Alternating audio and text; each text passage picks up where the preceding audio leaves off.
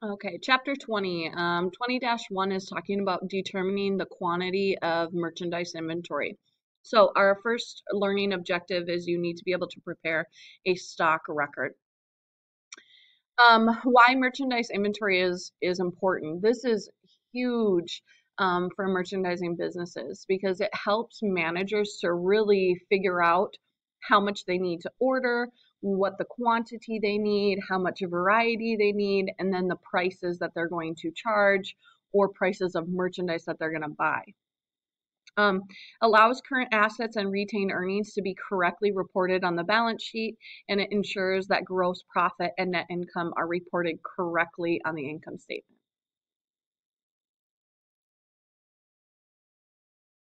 The most efficient quantity of inventory, that's one of the reasons that merchandise inventory is important.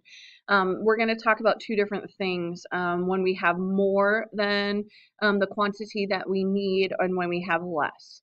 So if a merchandising business actually ends up having more quantity of inventory than they need, what they're doing is they're going to have to spend more money for the store, and then also they have to house that merchandise. So they need warehouse space as well. That capital could be invested in other assets than what they're investing it in. It also requires a business to spend more money for expenses, such as maybe taxes and insurance premiums, which increase with the cost of merchandise inventory. The other thing is the more we buy of that product, the longer we might end up having that product. And then that product might become obsolete or unsaleable. Just meaning that people won't use that product anymore. And so now we're left over with a product that we can't sell at all because we bought too much. Now, like I said, the other side of that is not having enough quantity.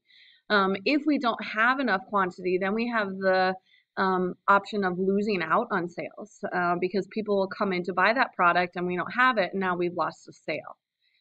Also, when we're buying merchandise, if we're buying a small amount of merchandise from a wholesaler, we end up probably paying a higher price for those smaller quantities. Usually what wholesalers do where we buy our merchandise from is the more we buy, the less we pay per unit. Methods used to determine the quantity of merchandise inventory. We have two different methods. We have periodic inventory and then we have perpetual inventory. Periodic inventory is when merchandise is evaluated at the end of the fiscal period. And then perpetual is merchandise inventory determined by keeping continuous record of increases, decreases, and then the balance on hand. You might hear perpetual inventory referred to as book inventory because simply we're keeping track of it in a book. Periodic inventory sometimes is also called physical inventory because what they will do is they will actually go out and physically count the inventory that is on hand. Now, an inventory record is the form that we're going to use during a physical inventory to record information about each item of merchandise on hand. This is an example of what an inventory record might look like. Main things that we're going to have is we're going to have that stock number and then the description of it. We're going to have how many numbers of units we have on hand. So that is that physical count on hand. The unit price then of those, and then the total price. So that would just be simply taking the number of units times that unit price to get your total cost.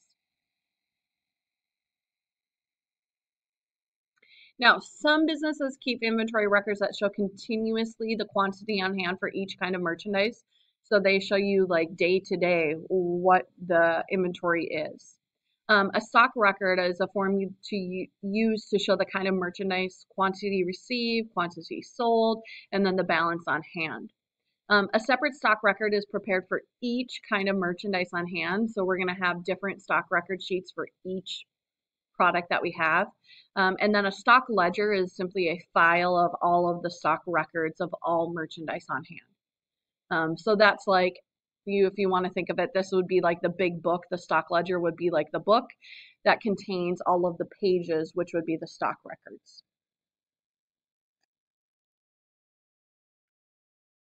Okay, so here's just another example of a stock record. Now notice on this one, we over here on the left have our increases, on the right we have our decreases, and then we have our balance.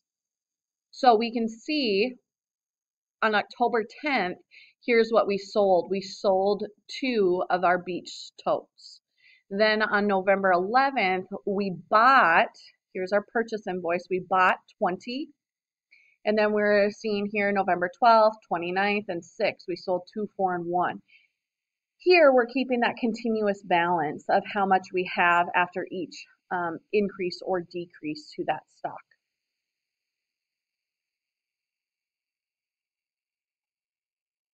Now, perpetual inventory a lot of times is used by a computer. Technology has made it super easy for us to keep track of some of that. A lot of times you'll see that point of sales terminal, which is more than just a cash register. It is a computer system that keeps track of what we are selling. And to do that, they will use the UPC. I'm sure you've heard of UPC codes before, Universal Product Codes. And really, that's just then a computerized stock ledger. So everything is computerized for those stock records. Number 1, identify 4 reasons why a merchandise inventory that is larger than needed may actually decrease the net income of a business.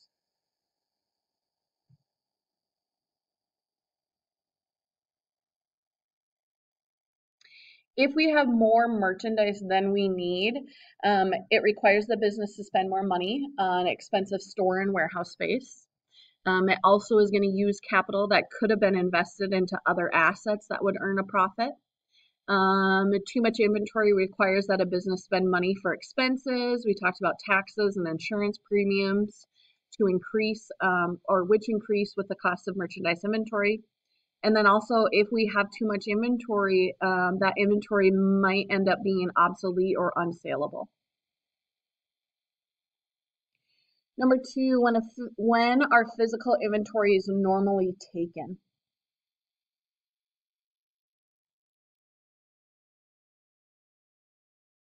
Normally, a business will do a physical count of physical inventory at the end of a fiscal period.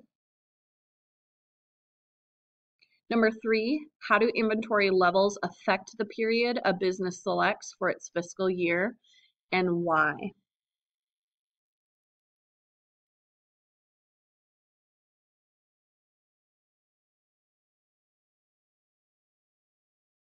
What we're going to want to do, or what a business would want to do, is have their fiscal period end when inventory is normally going to be lower, when they're going to be at a minimum, because that's going to take less time to count a smaller inventory, so it takes up less of their time to do that physical inventory.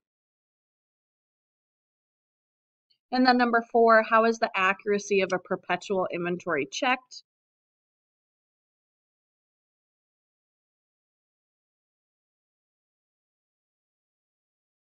Usually with a perpetual inventory, they are going to check to make sure that they have their books right.